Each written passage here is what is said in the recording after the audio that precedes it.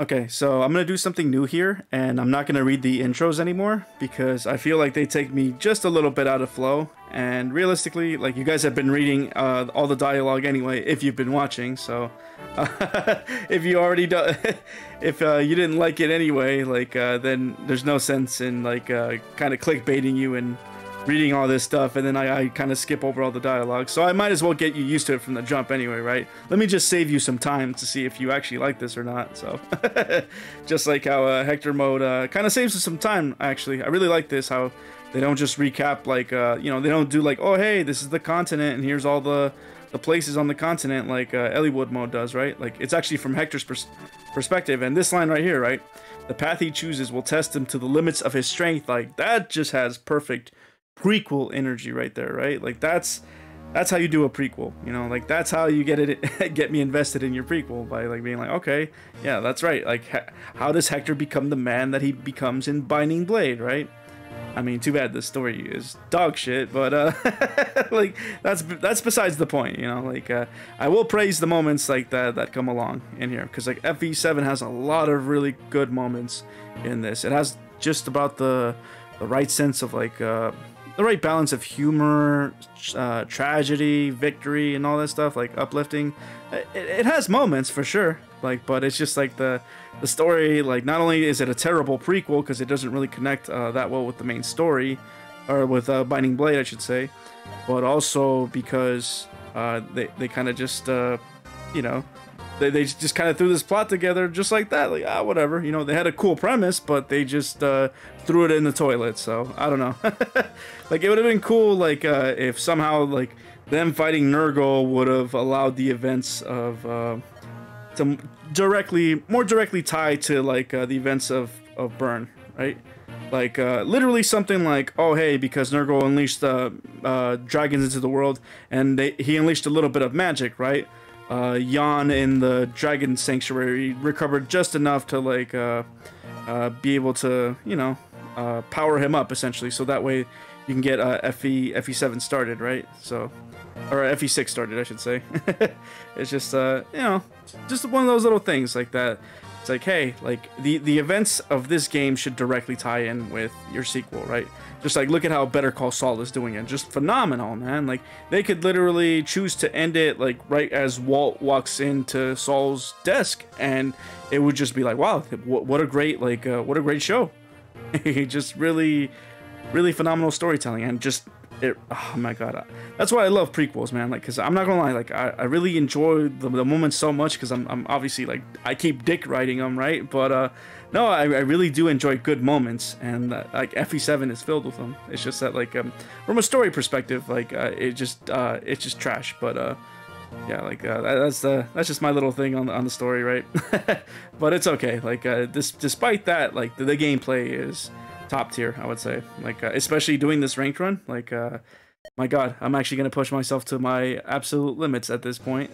Because I've never done like a real like Hector hard mode ranked run. I think I started it, but then like because it's not properly programmed, and I saw like, oh hey, I'm doing extra chapters, and like well, this is bad for my rank run. Like my turn my turn what's it called? My turn ranking was going down the drain too, like because obviously all these zero requirement chapters that were never properly implemented, like they obviously hurt my rank, and like you know, but I figured, you know what, I'll try my best.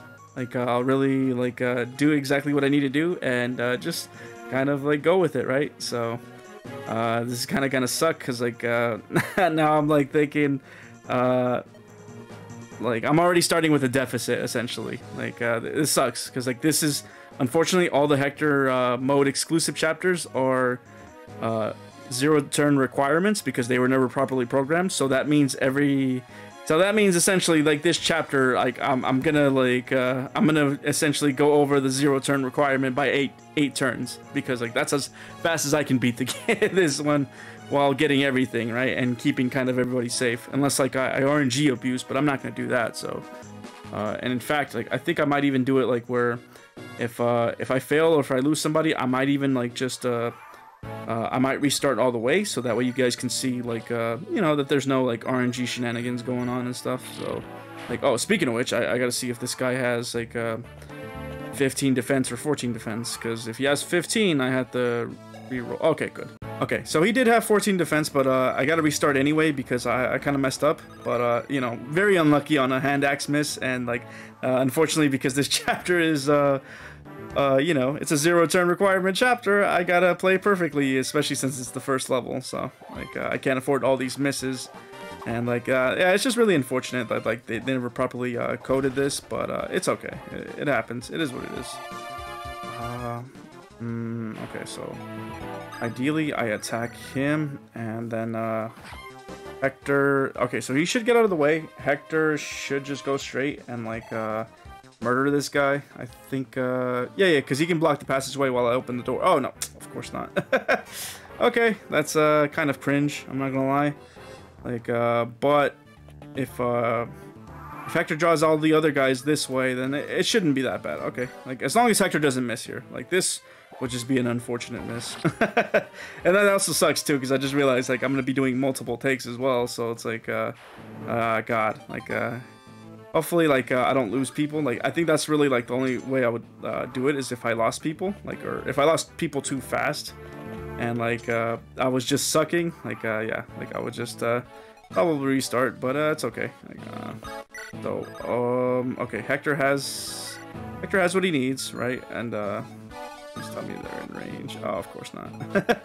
That sucks. And, of course, oh, they're gonna block off the doorway. Yep, I love it.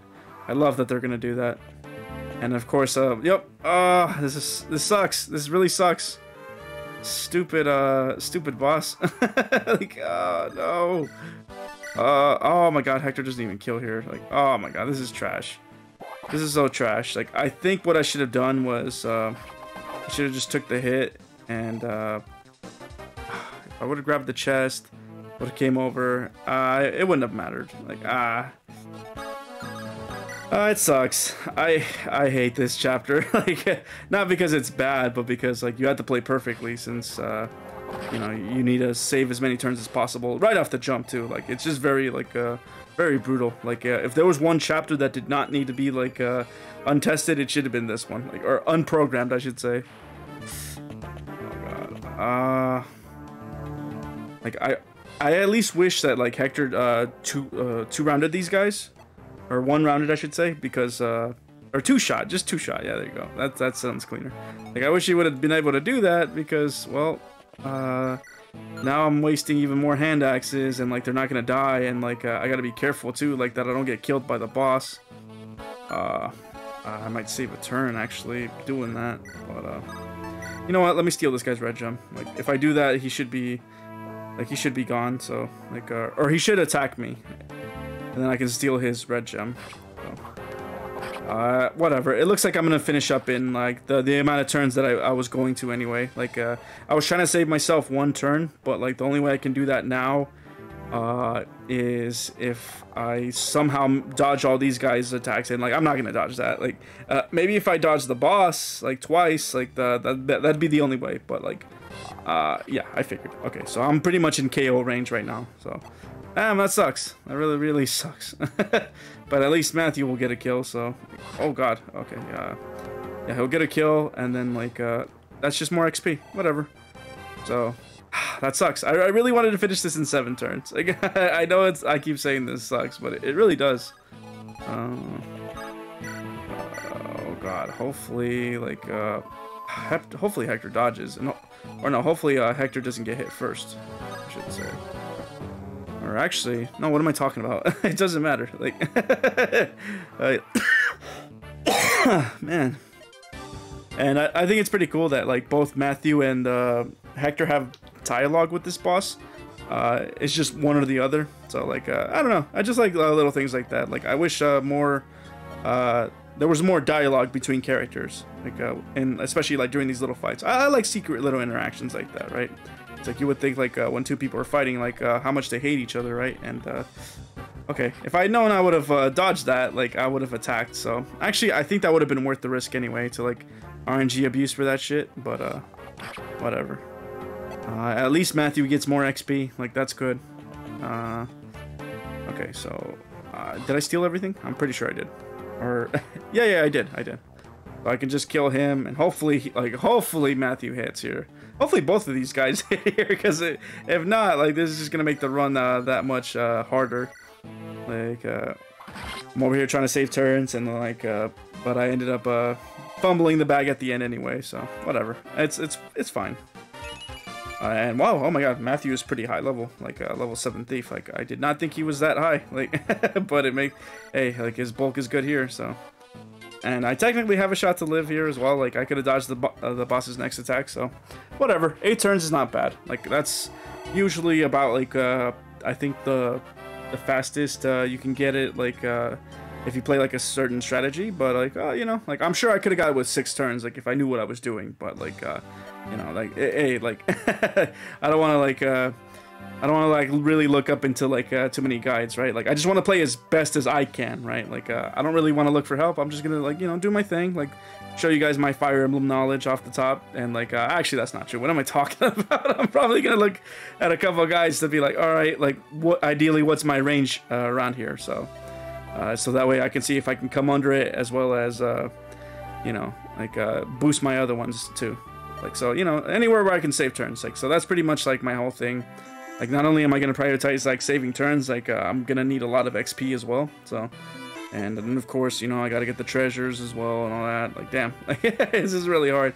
Like, so I don't know if I'll be able to get all 5 stars, especially with, like, 6 additional chapters, like, that are not properly programmed. But I'll try. I'll definitely try, so. I think that's pretty cool. I like the challenge of it, you know. As long as, like, I can cut my turns, like, significantly, like, I think I can do it. But like, yeah, because like, I don't think I've seen anybody like do like the entirety of like Hector hard mode and like get an S rank, because unfortunately they're not the chapters are not properly programmed. So, but yeah, thank you very much for watching. Like, give me a like if you enjoyed what I do, and yeah, let me know if you enjoyed me just getting into the game like straight from the jump. So, take care.